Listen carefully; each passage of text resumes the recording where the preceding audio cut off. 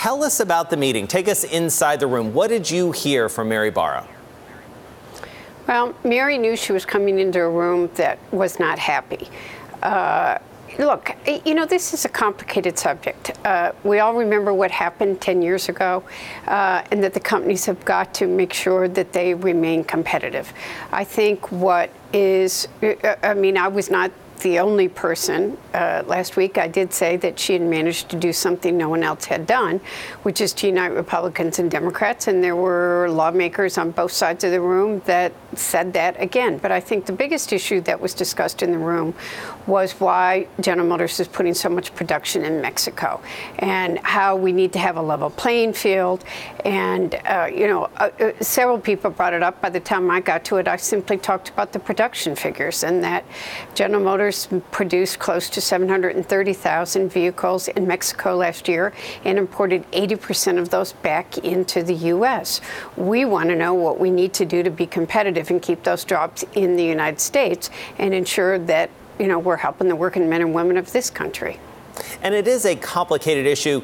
Let's take a listen to what Mary Barra had to say about the decision making.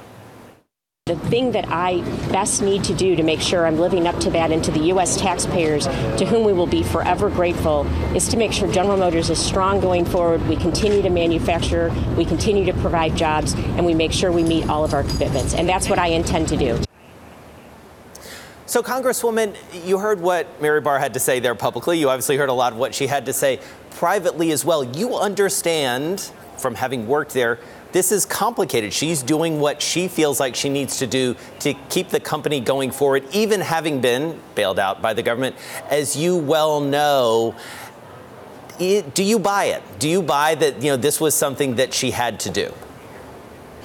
I think that all of the auto companies are struggling with decisions right now. You know, first of all, let's talk about the fact that the auto industry is cyclical. When I've been not worked at General Motors, so I worked for the industry until I went to Congress in different ways. It used to be that 14 or 15 million sales a year was considered a very good year.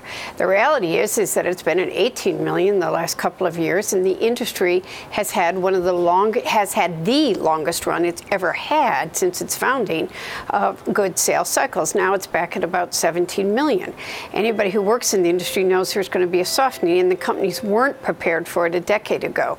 So they need to make tough decisions. But on the same day that General Motors made their announcement, and it was not handled well, and it is disturbing that they're closing this many plants, Ford Motor Company called me to tell me that a plant in my district that I love, the Flat Rock plant, which produces Mustangs, was eliminating a shift there and in Kentucky, but showed their concern about the workers, that every worker was going to be moved to another plant, and that they're making tough decisions too. So it's also how you're announcing it, what you're telling your employees, so the contrast is very deep. Look, all these companies are getting ready to go through a tough time.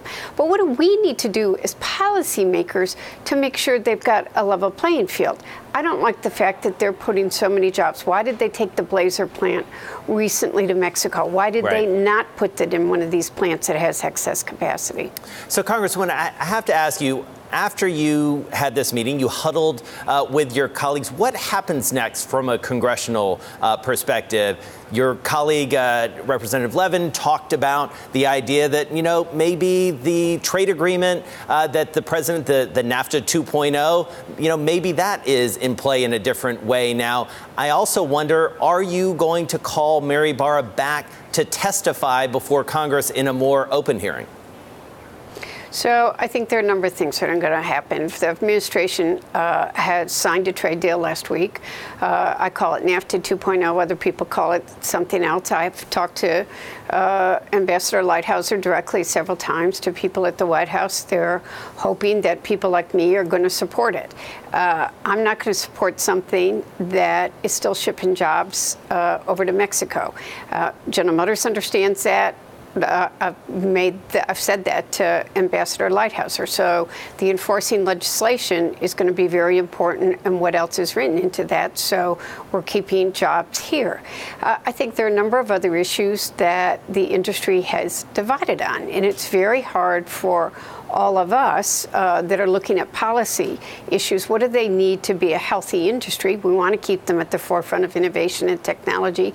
So what does that mean to fuel efficiency standards? What does that mean to emission standards? What does that mean to autonomous vehicles? All of those are very important pieces of legislation that we're all looking at. We're going to ask questions. We're looking at tax incentives. How much are they using what was in the Republican tax bill to ship jobs overseas?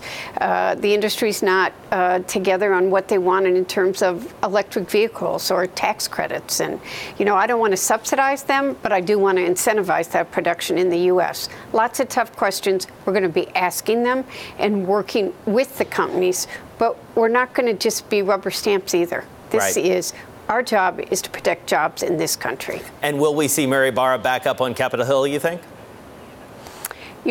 I think that Mary understood after the last couple of days that we need, and by the way, it's not just General Motors, all of the companies. Yep. I spoke to the industry the night before, to all of the companies, and told them that everybody sort of after 2008, 2009 had auto fatigue, and the autos avoided Capitol Hill to some extent, and legislators didn't want to talk about it. There are a lot of critical issues that are going to impact this industry.